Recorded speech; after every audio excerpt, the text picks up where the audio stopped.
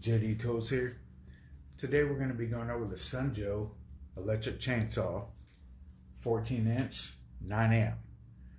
Now I have went ahead and took everything out of the box, and I'm going to show you how to assemble it. I've noticed a couple of key things that I want to share with y'all in order to make your assembly a lot more easier. I got this on Amazon for $49. That is with the Prime membership discount without taxes. I'm also going to be going over some of the key features that this has, and also one of the questions that I saw on Amazon that I think I need to share with y'all. Some of you may be wondering, so I'm going to go ahead and jump straight into it here. Now this unit is ideal for trimming and pruning. It weighs 7.7 pounds, has an automatic roller, comes with a 2-year warranty. Please note that Amazon does state that in order to activate the warranty that you must go through the manufacturer's website or contact the manufacturer directly. It has a safety switch from accidental starts and cuts up to 13.5 inches in diameter. Keep in mind that this is a 14-inch blade. And one of the questions that somebody asked was, can I run this saw off of a car battery with a 500-watt inverter? And the answer is no. Amps multiplied times volts equals watts. 9 amps times 120 volts equals 1080 watts. So that's the question right there. I'm going to go ahead and jump straight into it here as far as the assembly.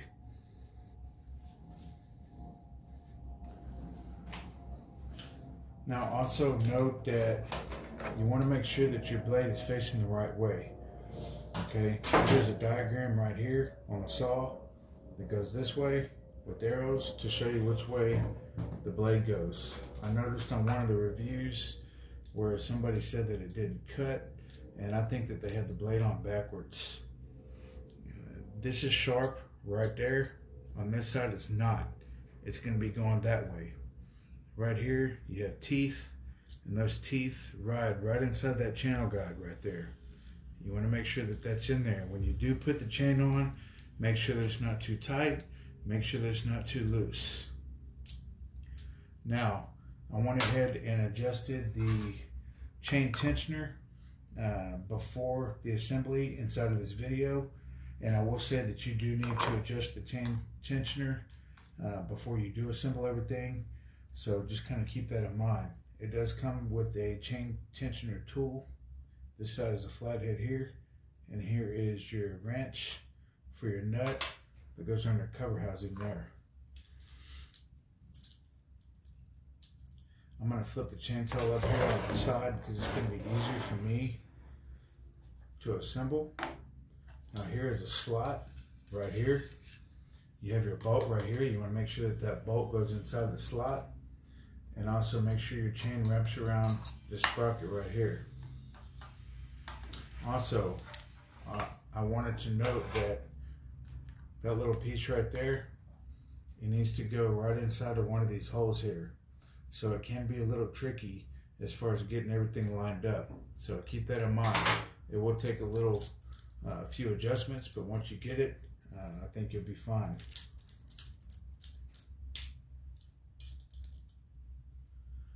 Slip everything on here. Go ahead and wrap that around that. I kind of turn it at an angle. I put that chain tensioner piece of metal through one of the holes there. This is after adjusting the chain tensioner, so keep in mind that you will need to do that. Make sure that everything's in place. Once you do, make sure that the blades, that the teeth are in the channel guides here when you do put that cover on, because otherwise you'll have to take everything back apart.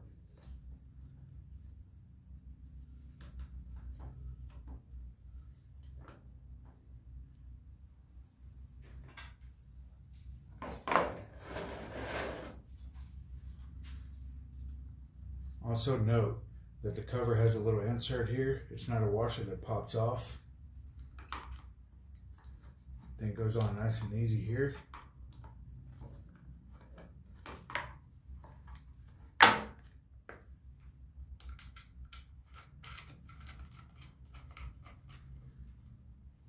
Now when you do tighten this down, you don't want to do it too tight, but you want to make sure it's secure. And as you can see, the blade is not too loose and it's not too tight. Also, I've noticed that the oil reservoir has a cap right here, and it seems like it's a piece of rope, not plastic. It does seem pretty sturdy. The cap does seem pretty thick and sturdy as well. I noticed that this unit has a thicker plastic, it does seem like.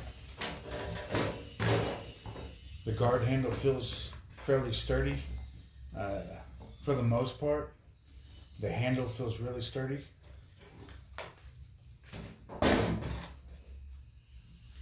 It also comes with an extension cord holder here.